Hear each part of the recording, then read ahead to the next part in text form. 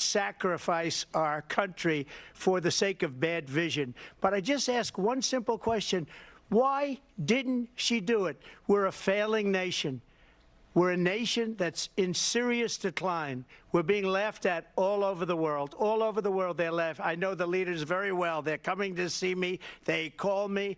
We're laughed at all over the world. They don't understand what happened to us as a nation. We're not a leader. We don't have any idea what's going on. We have wars going on in the Middle East. We have wars going on with Russia and Ukraine. We're going to end up in a third world war, and it'll be a war like no other because of nuclear weapons, the power of weaponry. I rebuilt our entire military. She gave a lot of it away to the Taliban. She gave it to Afghanistan. What these people have done to our country, and maybe toughest of all, is allowing millions of people to come into our country. Many of them are criminals, and they're destroying our country.